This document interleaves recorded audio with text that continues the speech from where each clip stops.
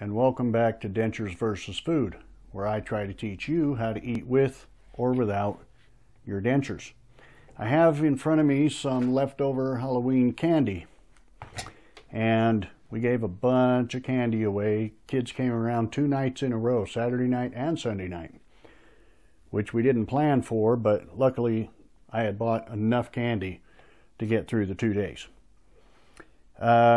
We were expecting the kids to go trick-or-treating on Saturday night because they have to go to school on Monday, so we didn't expect anybody to be out on Sunday night, but turns out we had just as many on Sunday night as we did on Saturday night, so we had a pretty good turnout.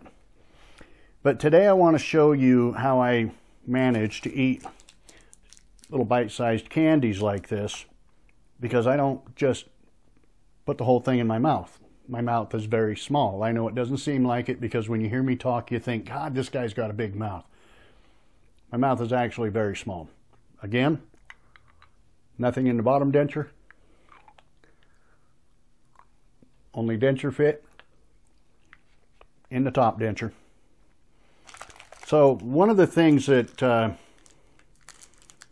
got a little Twix here, and candy bars that have a soft top and like a cookie on the bottom, I find it easier to turn it upside down so the cookie is on the top, because that way, as I'm slightly pushing on the bottom denture, the teeth can sink in and give me more pushing pressure as I bite through the cookie part.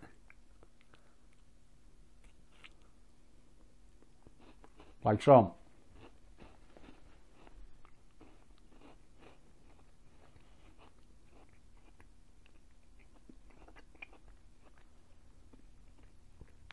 And again, because these have caramel in them, they're a little bit sticky. So the smaller the bite you take, the better off you are.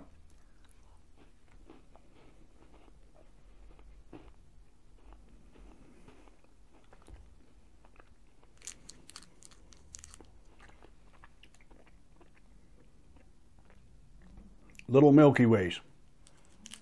I find these to be very sticky. And again, I'm not a big fan of Milky Way candy bars.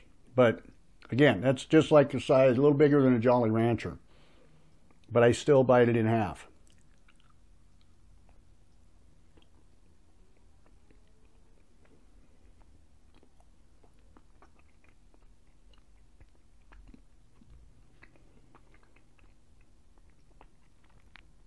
It's easier for me to keep in the center of my mouth and keep my cheek pulled up against the denture so that I don't get food down beside the denture on each side.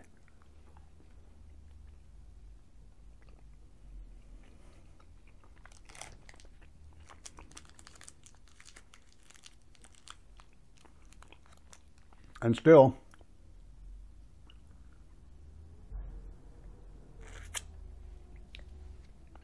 sometimes a piece will get over on the side, and those are really sticky candy bars. Sometimes it'll get on the side, and instead of trying to get it out with your tongue and just pushing it further and further down, and it end up getting under the denture, just put your finger in there and just get underneath it and push it straight back up over the teeth. You're better off that way. And yes, people with natural teeth, just look around you in a restaurant. You'll see people with natural teeth going like this with their fingernails, or digging in the back of their mouth with their fingernail. It's natural to do that kind of stuff. Just because we have dentures don't mean we can't do things that are natural to us. It's not embarrassing. Nobody's going to know you have dentures because you're cleaning your teeth. So, oh yeah, forgot to show that one. Little peanut butter Snickers. And I really like these. I always have. I like the full-size ones too. But again, biting it in half.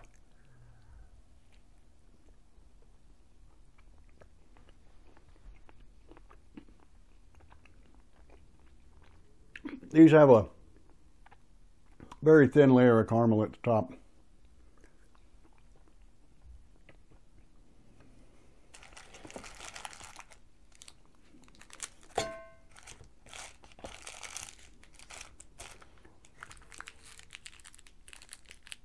I'm killing my diet. But I assumed you guys were sick of watching me eat meat. Regular Snickers. Now, you've seen me eat, I believe, you've seen me eat a full-size Snickers. I'm not sure. I'll have to look and see if I did that on video yet. I believe I did, though. But if not, I can do it. These, I turn upside down because all the caramel is on the top. And I like to keep the caramel low in my mouth.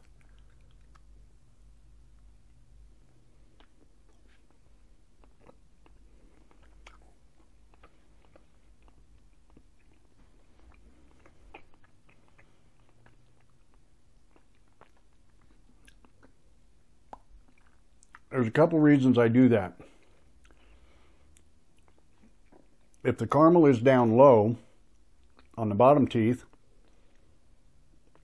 and it gets stuck to the teeth when I open my mouth to chew again, it stays on the bottom teeth. If it's flipped over and the caramel's on the top teeth, and I open my mouth, it's stuck to the top teeth, and I'm fighting with my tongue like a jackass trying to get it off my top teeth for some reason. It's a personal thing.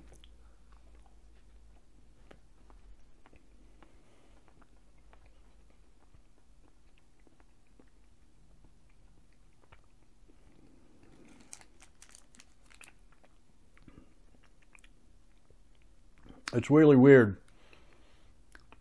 I can have something stuck to my bottom teeth and just keep on chewing, but if something gets stuck to the top teeth, I look like a dog trying to get peanut butter out of my mouth.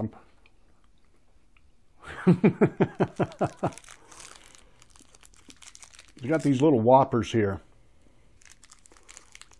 And these are actually pretty crunchy, to be honest.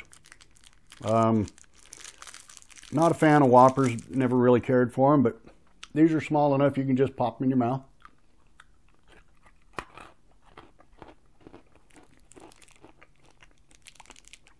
And they crunch up pretty good.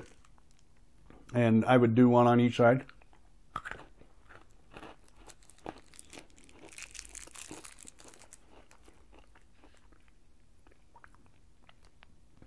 And then with practice, you can learn to bite them in half.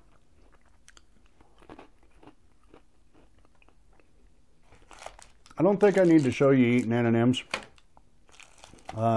Almond Joy, or Mounds, I mean. We didn't get any Almond Joy in this pack, just Mounds in this pack of candy. And these are pretty easy. You know, it's just coconut. But again, it can be sticky, so take smaller bites.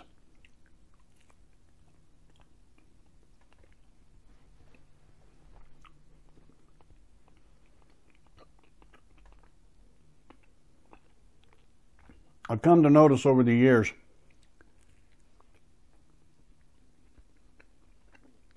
even though I take really tiny bites, I eat just as fast as everybody else that I know.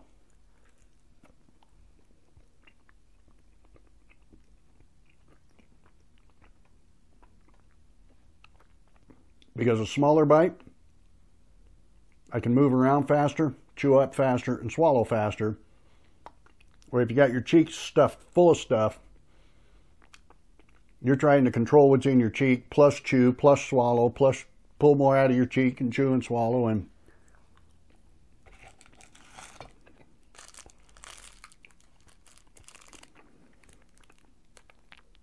makes it much more difficult. We also got some of these little Twizzlers in the pack. Now these are pretty good. I'm not a big fan of red licorice. I like black licorice personally, and I know there's a huge debate out there about black licorice. Either you like it or you don't. It's one of those things where there's no in between. I've never heard anybody say, I could take it or leave it. No, it's either I love black licorice or I hate black licorice. Kind of a love-hate relationship with red licorice. But with this, you could stick that whole thing in your mouth and fight with chewing it up and hope it doesn't stick to your dentures too bad and end up lifting your bottom denture and getting food under it and everything else. Or you can just take a small bite off of it. And you see, it stuck to the bottom teeth right there. When I went to lift it off the teeth, it tried to lift up my denture. But I kept my lip pressed against my denture so it couldn't lift. Something else you got to remember.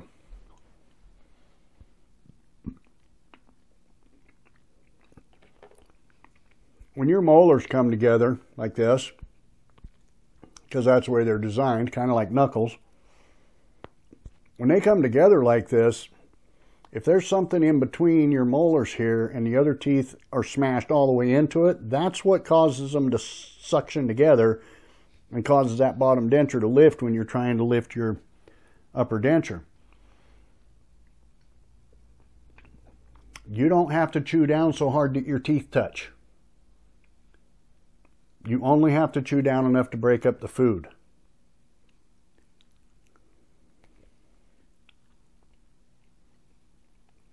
That clicking noise you hear when somebody's eating and they have dentures, it's because they're doing this. They're going.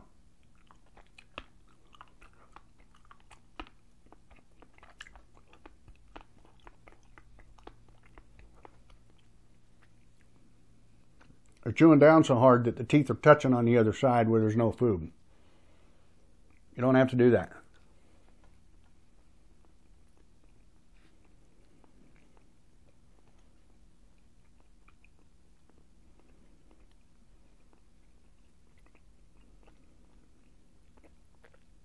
You only have to chew down hard enough to break up the food.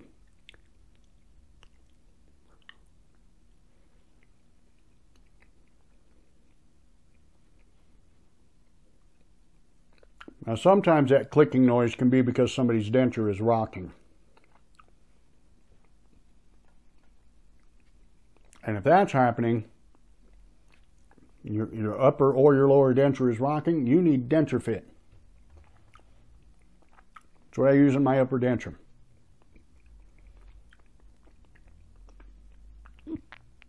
Soft silicone reline that you do at home yourself. Link is in the description. First little blue line right under this video. It'll make your denture fit correctly. All right, that's it for today, my friends. I think I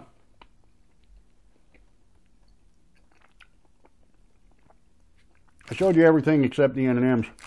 And to be honest,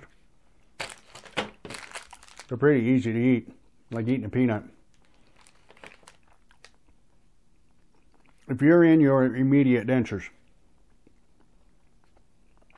3 months or less,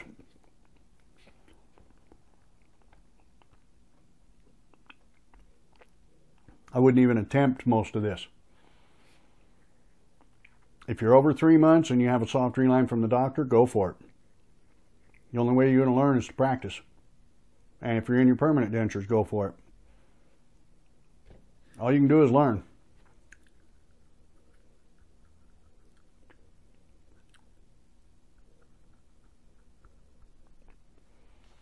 Piece of licorice.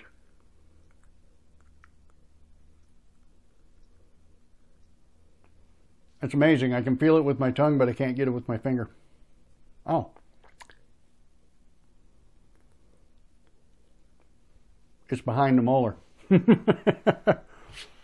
Behind the last molar. It was stuck to the plastic behind the last molar. All right, that's it for today. I will see you in my next video.